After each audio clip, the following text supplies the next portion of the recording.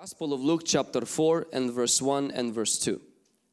Then Jesus, being filled with Holy Spirit, returned from the Jordan and was led by the Spirit into the wilderness, being tempted for 40 days by the devil. In those days he ate nothing. Afterward, when they had ended the fasting, he was hungry.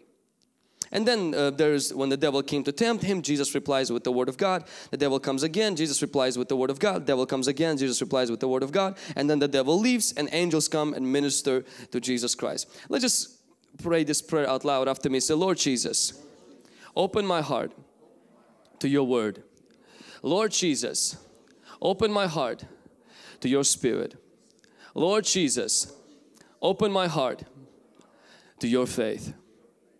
Holy Spirit was a very important person in the life of Jesus Christ. We see that Jesus came on this earth and He was born out of a virgin birth. And that happened because Holy Spirit was involved. We see the Holy Spirit comes upon Virgin Mary and she conceives a child, and this child is Jesus. And this is a picture of how Christian life begins. Holy Spirit is present when you receive Jesus and you become saved. And this act, this new birth experience, this salvation is done through the Holy Spirit. Holy Spirit assists us in our salvation. He is there to help us and He makes our salvation supernatural. Though sometimes salvation doesn't feel supernatural, in a sense that when Jesus was being born, it was a typical. Many babies are born the same way. He came from the mother's womb. There was nothing supernatural in His birth, but everything was supernatural in His conception.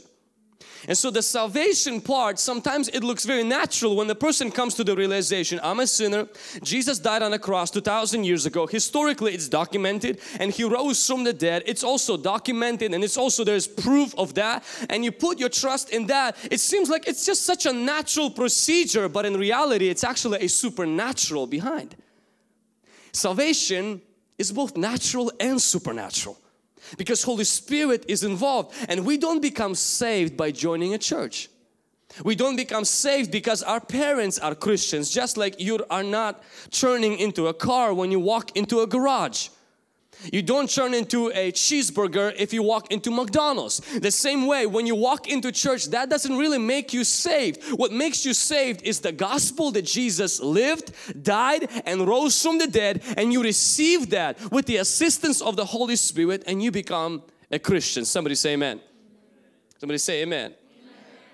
And when you become a Christian, just like Jesus when He was born, and that was by the Holy Spirit, He also needed a natural family. He needed Joseph and Mary. And Joseph and Mary took care of Jesus. They gave Him a place to grow up, and they gave Him a name, and they protected Him from this monster named Herod. When you become a new Christian, this is done because Holy Spirit was working on your heart. But as a new Christian, God places you in the family. God places you in the church. God doesn't place you alone in the island somewhere out there. No, God locates you in the church. God gives you a Mary and God gives you Joseph. And sometimes the people God surrounds you in your Christian life are not necessarily super talented. They're not necessarily even super gifted. But they have to have two main abilities: give you a name and protect you when a monster tries to attack you. When the church is able to give you an identity, means who you are in Jesus, and to cover you in prayer, to protect you so that when the enemy attacks you with doubt, enemy attacks you with all kinds of questions and all kinds of troubles, and they are there to stand beside you and saying, you know what, the devil is a liar, you can make it through, we're behind you, and if the enemy is going to take you out, he's going to have to take us out too, so we're together in this. And somebody say amen. Salvation is a family affair. You join the family. You don't just simply born again on the street. You are born into a family. And God only has children, no grandchildren. And we don't join God's family. We are born in God's family. When you are saved, you are born into the family of God. This is the first stage of the Holy Spirit's activity in the life of Jesus, is He creates His birth. But then we see later on, after Jesus is born by the Holy Spirit, later on, when John the Baptist starts his ministry and starts to baptize people into water, Jesus comes to John's baptism, and when John dips him into water, the scripture says that Jesus prayed in Luke chapter 3. It says, as He prayed, Holy Spirit came upon Jesus and filled Jesus. So we see Jesus was being born by the Holy Spirit, but we also see now Jesus being filled with the Holy Spirit. And this is different. That just because you are saved and Holy Spirit lives in you, the Bible also says that as Christians we must continuously be filled with the Holy Spirit. We are filled with the Holy Spirit. Many times we think, well, Holy Spirit is going to fill me when Holy Spirit wants to fill me. But the scripture compares being filled with Holy Spirit equivalent to like a drunken being filled with liquor or with alcohol. Now an alcoholic doesn't sit at home and wait for alcohol to come from the bar into his house, knock the door, go through his living room, jump on his lap and fill his body with liquid. That's not how it happens. You don't get drunk on accident. Drinking is a choice. You get up, you go to the place where the bottle is and you drink it. To be filled with Holy Spirit is actually not a chance, it's a choice. It's a choice you make where you put yourself like Jesus in a place of prayer and you open your heart to God, you open your life to God, and then God's Spirit fills you. To simply be preoccupied with the things of life and expect that somehow, somewhere when I'm going to be driving or somehow, somewhere when I'm depressed, stressed and just brought down, God's just going to fill me with Holy Spirit. That is an illusion. Being filled with Holy Spirit is a command and it's a choice we make.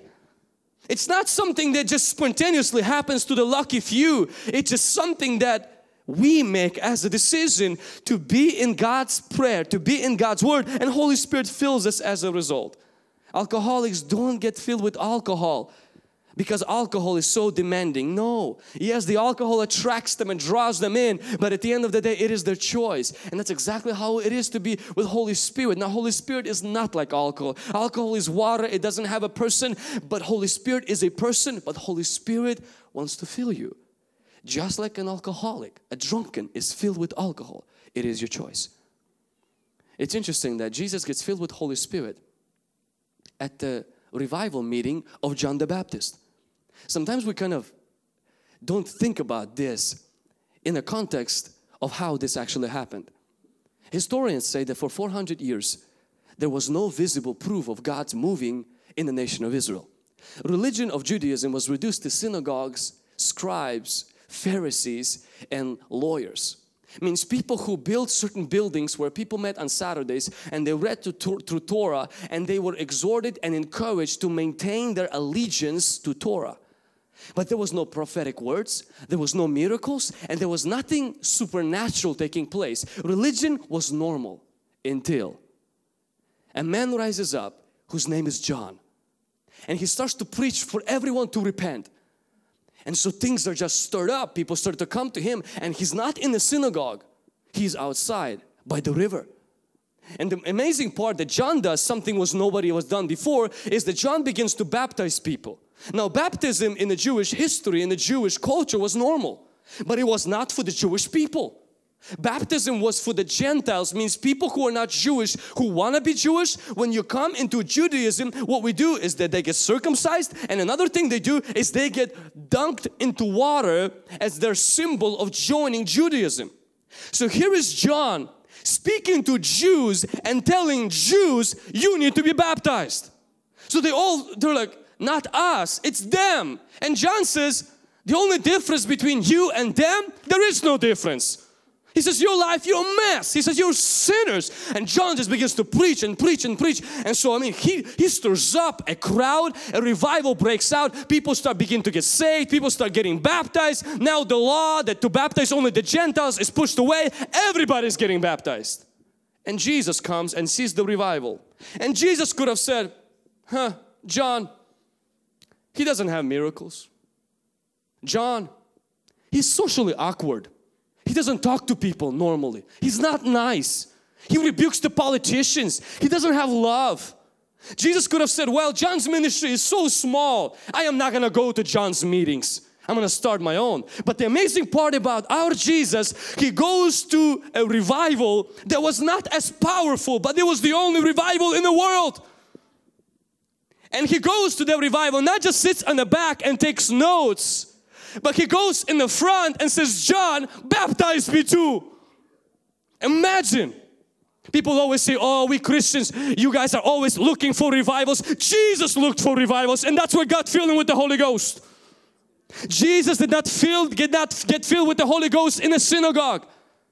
Holy Spirit did not fill Jesus in some kind of a meeting of believers. It was at a revival that Pharisees and religious leaders said, we don't want to do nothing with it. This is strange. This is weird. He has a demon. The Bible says Pharisees said that. Jesus went to a revival. You want to be filled with Holy Spirit? Where is God moving today? What is God doing today in this world? And maybe what He is doing is not as great as what we know God wants to do in our life and through our life. But are you willing today to benefit from a revival of God's Spirit even though you don't endorse or like the style of the person God is using? Maybe they're eating honey, wild honey, and dressed up with some really crazy belts and everything. But at the end of the day, Jesus didn't go to endorse John's diet. He went to endorse the Spirit of God that was moving through John. And such an interesting point, the Holy Spirit chose to fill Jesus right in the middle of John's revival. And that's when Holy Spirit started to move through Jesus' life. If we want to see increasing activity of the Holy Spirit, you must be connected. Be connected to where Holy Spirit is moving today. You must be aware of where Holy Spirit is moving. Now we are so fortunate. We are so blessed. We are so blessed today to be able to know where Holy Spirit is moving and where He is doing things greater than the ministry of John the Baptist. Jesus says John the Baptist's ministry, he was in the Old Testament the greatest. But when you flip the New Testament, John the Baptist is the lowest. Because right now the moves of God, the greatness of the move of God, it supersedes John's ministry. And it's so important for us not to be chasing the man of God, but to be chasing the move of God.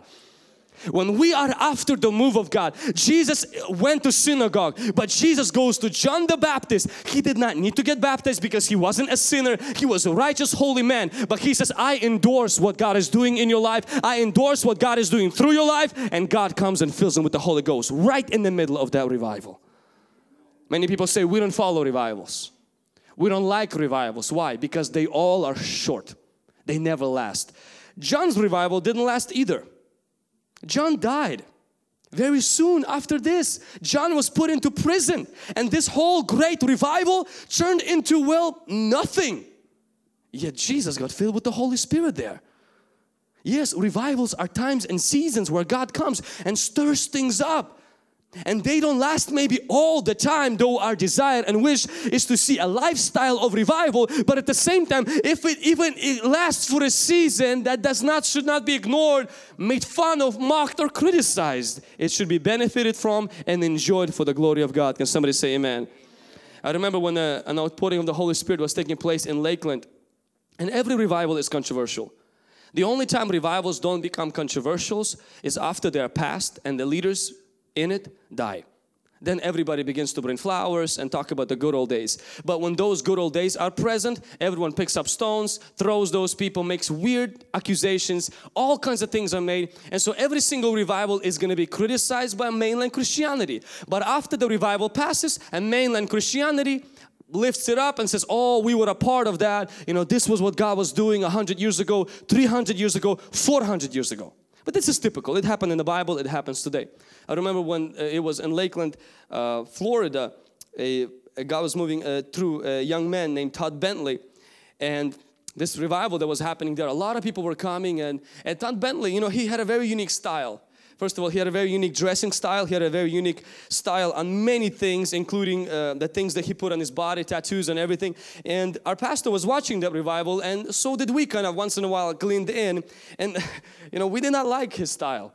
We did not like the way he dressed, and we did not like the way he even spoke and the way he did certain things.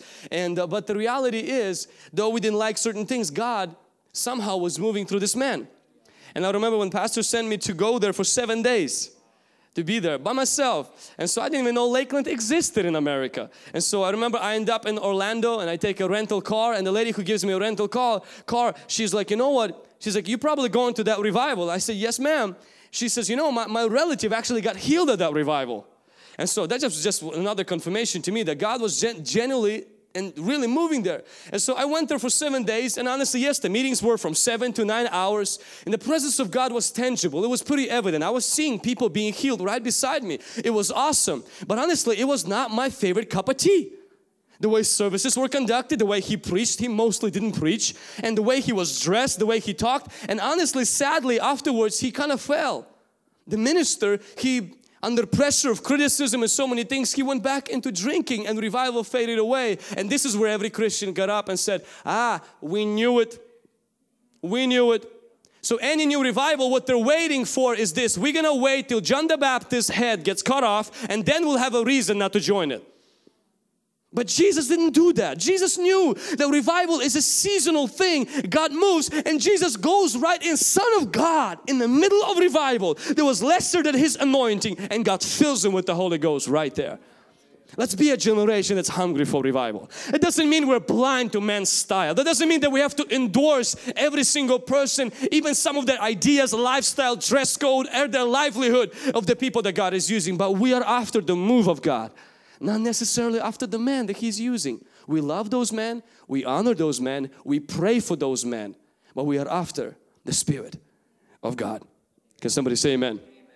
So we see Holy Spirit filling Jesus, Holy Spirit giving birth to Jesus, and Holy Spirit filling Jesus at John's revival.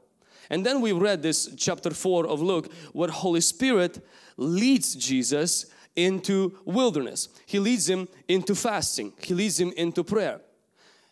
You know, sometimes we want to be leaders. We all want to rise up to be great influencers. We all want to rise up to be great people. But for Holy Spirit to be able to lead you, you have to have a quality of being led. Many people have a great gift of leadership, and they have a horrible characteristic to follow. They cannot follow orders. They give orders. They know how to bark orders on other people, but when it comes to following orders from somebody else, they just can't do that. Imagine Jesus being Son of God, yet on earth, He's showing to us what it's like to live man in submission to the Holy Spirit. He allows the Holy Spirit to orchestrate His life and to bring Him to a place where He is not going to eat, where He's going to sacrifice food for 40 days to get something better than food, to get closer to God, to overcome the enemy, to have a personal victory in his life, to have the victory that Adam should have had in the Garden of Eden, to have the victory Israel should have had in the wilderness, but they failed in. Sometimes when we think of leading of the Holy Spirit, we immediately assume the Holy Spirit is going to lead us to great things, powerful things, and that is 100% true. The only thing is that I think we miss sometimes the cost it's going to take to get to those things. And the Holy Spirit will reveal to us, hey, this is what I'm taking you. I'm taking you to great things, but He doesn't tell us the path and the route He's going to take there. And the path is always going to be this. If you're going to want great things, you're going to have to be willing to sacrifice good things. Food is good. Food is very good. For those of you who are fasting, know what I'm talking about. But food is very good. Food is not evil. Food is not pornography. Food is not some lying, cheating, or beating, or gossiping. Food is a good thing from God. But see, when you want to be used by God, when you want to have great things, this is where Holy Spirit is leading you. But He's leading you by giving up the good so He can get you to the great. Many of us, we want the Holy Spirit to jump us from sacrificing so we can have the good and the great at the same time. And we think that is the key to being really used by the Holy Spirit. If we can keep my life and get God's life at the same time. My friend, that doesn't exist. You cannot have eternal life in heaven until you give up earthly life on earth. You cannot say, I want to be in heaven and live in Pasco. Now you can daydream, you can do a movie about it, you can write a book about it, but you cannot be in both places. You can't be in something great until you're willing to give up something good. If the Holy Spirit is leading you to give up something good, it's a signature. He is taking you to something that is great. If Holy Spirit is leading you to giving up certain things that you may say, man, other people are not giving this up. It means the Holy Spirit is leading you to something great, but He has to lead you through something that is giving up of the good. When it comes to fasting, it's giving up good. Why? So you can have something great. When it comes to giving money, when living sacrificially, why do you have to do that? Because you're giving up something good to have something great. You want a path to greatness? It's a sacrifice of good. It's a sacrifice of good. Holy Spirit is leading Jesus into wilderness. And Jesus is fasting in the wilderness, and after the fast is over, and this brings me to the thought that I wanted to share with you in this message. The Holy Spirit brings Jesus to a place, but only the Holy Scriptures get Jesus through this place. Let me say this again. Holy Spirit brings Jesus to a certain place, but only the Holy Scriptures get Jesus through this place. The wilderness that Holy Spirit brought Jesus to, Holy Spirit didn't, as a person, did not bring Jesus through wilderness. He brought Jesus to it, and then the Word, which is He authors, Holy Spirit, this Word gets Jesus through this hard time, difficult time, and then the Holy Spirit anoints Jesus with power for miracles and for ministry. And I want to speak to you briefly on this part of Holy Spirit bringing us to place where only Holy Scriptures can bring us through that place. Many times people get a job, and in the first 2 days, every person who gets a job, most people are thankful, and the new job becomes a praise report. And we are thankful until that job begins to bring some challenges. And this is the moment where we are asking the Holy Spirit to help us through with the stress, with this work schedule, with the annoying coworkers, with the schedule, timing schedule, with so many other things. And we must understand is that Holy Spirit brings us to a place, but He wants us to lean on the Holy Scriptures to get us through that place so we come out better than we came in before. Same thing happens with marriage. When people get married and all these beautiful pictures and all these beautiful memories and all these wonderful poems in the first few months, and people are certain this is from God. They are certain that this person was specifically tailored and designed in the seventh heaven, and God just brought them through just supernaturally and miraculously they met. They are certain until the Holy Spirit who brings them to the marriage, it seems like He walks away. But He leaves them with His book to get them through their marriage. Same thing happens in our ministry, and same thing happens in our life. I want you to listen very carefully, because what I'm going to share with you tonight can revolutionize and completely change your life. Holy Spirit authored the Holy Scriptures. The only reason they're called holy is because the author is holy. Not the men who He used were holy. Not all men Holy Spirit used were holy. This book, the word Bible, is called book. It consists of 66 books. They were written by about 40 authors in the span of 1,600 years. And they were given to us. In 2 Timothy chapter 3 verse 16, it says that all Scripture is God-breathed. Holy Spirit is the breath of God. We see in Peter, Peter says that the holy men of God were moved by the Holy Spirit as they were writing the Scriptures. We see in Ephesians chapter 6 verse 17, it says that the Word of God is the sword of the Spirit. It means Holy Spirit has a sword, and that Holy Spirit's sword is the Word of God. We see Jesus quoting Psalms that David wrote during his hard times or good times, and he didn't say, and David wrote in his Psalm. He says, and Holy Spirit said. Because Jesus knew the Holy Spirit is the author of these writings. This is uncommon kind of book. Yes, it has history, but it's not a history book. It has poetry, but it's not a poetry book. Yes, it has some songs, but it's not a psalm hymnal. This is a sword in the hands of the Holy Spirit. This is a tool that you can have to help you get through what you're going through as a Christian.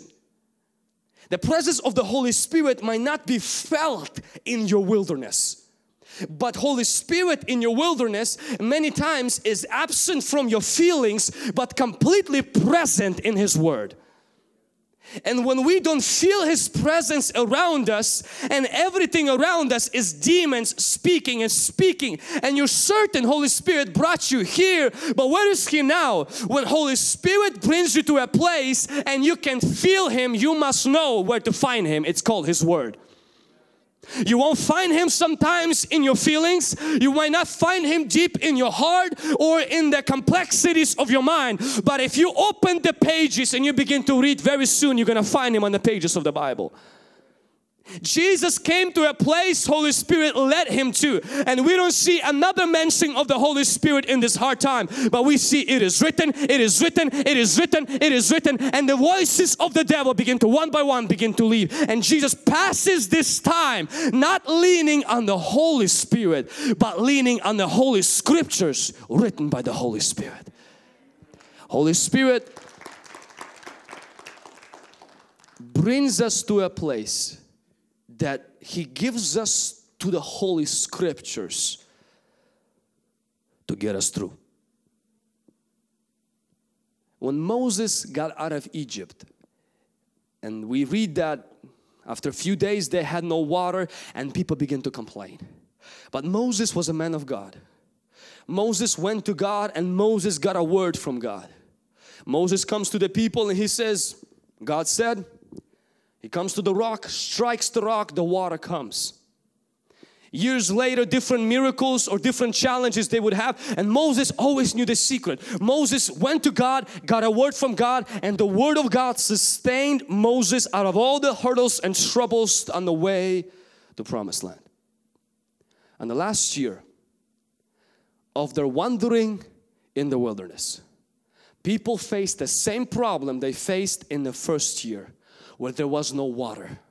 Now for almost 40 years already they've been wandering, and Moses lived by the word of God. And the last year, I mean, they're already on the edge to see the Promised Land, and people complain again, and Moses does exactly what he did before. He goes to God and God gives him a word.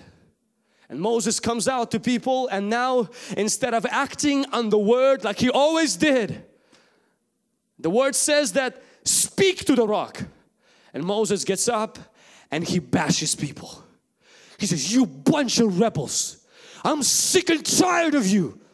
I'm 120. You pinched my last nerve. And he just vomits on them all of his frustrations. And he looks at the rock. Instead of acting on the word which says speak to it, Moses bashes the rock and the water came out.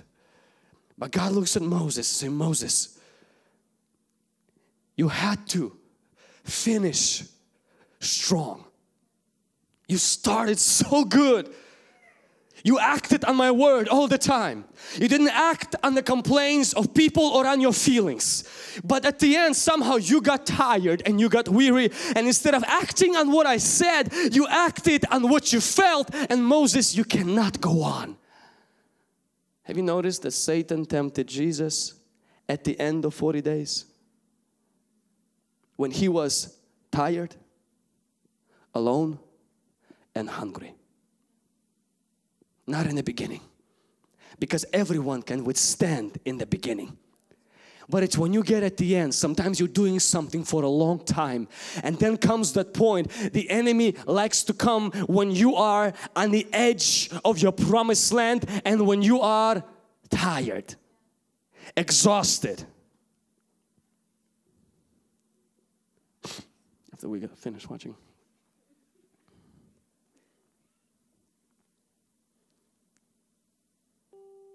He likes to come and hit us with an attack. And the only thing that will help us to overcome that is learn not to act on our feelings, but to act on God's word. Not to act on your weariness, but to act on God's word. Jesus had the word inside of him. But it's not what got him through. Jesus knew Torah, which is so important.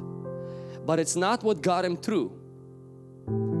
It's applying and it's using the scriptures he has learned as a child. The Bible is something that is going to change your life when you learn it and when you start to apply it in your life. Holy Spirit brings you to a place where the Word of God becomes the only thing you apply that could get you through. The Word of God is important when you're facing good times, but when you're facing hard times, the Word of God becomes everything you depend on. I like the stories of eagles. Eagles were always fascinating creatures to me, like lions, and the Bible compares us to eagles. And eagles, when they are born, they are placed in a very comfortable nest where all kinds of feathers are placed around them, and little eaglets in the nest, they're very comfortable. Now little eaglets, they have two wings that have been in them, and they slowly begin to grow, and the mama feeds them, takes care of them, watches over them, but they don't fly and they don't use the wings they got because they don't need to use the wings they got. Until one day the mama sees that they already grown and that they need to learn to get their own food and learn to soar and see the sky. She takes them out from this comfortable, full of feathers nest, and she takes them to a high rock. And she brings them to a high rock not to show them the beauty of nature, but to show them the potential of their wings. And she drops them from the high rock, and the little eaglets begin to fall down, screaming and yelling. And as they fall, the mama watches if they're gonna spread their wings or not. And if when the little eaglet doesn't spread its wings, way before the little eaglet hits the bottom, mama flies so fast and catches the little eaglet. And on that day, little eaglet learns a powerful lesson. I can never fall faster than my mama can fly. I fall fast, but he flies faster.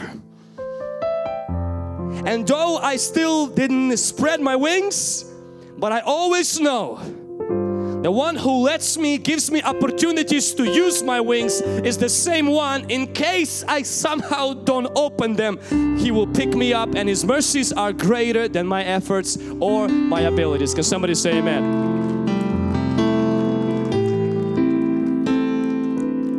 Now the wings in a little eaglet is what you have too. These two wings, and this is not a perfect analogy, but this will make sense. It's two parts of the Bible, Old Testament and New. When you become a Christian, you have your little two wings. You know a little bit about Moses and you know more about Jesus. They're fragile, they're small, they're part of you because this is a part of you. But as you grow as a Christian, they begin to get a little bit bigger and they begin to get a little bit bigger. And you have them when your life is good, you're getting promotions, people giving you gifts, your friends like you, everything seems to be good, and you're in your little wonderful world where there's good feathers, you're walking and seems like God's favor is blessing you, until God provides an opportunity for you to begin to depend on what you know, depend on what you believe. Because see, as long as life is comfortable, you don't depend on it. You love it, you read it, you believe in it, but you don't depend on it. It doesn't carry you.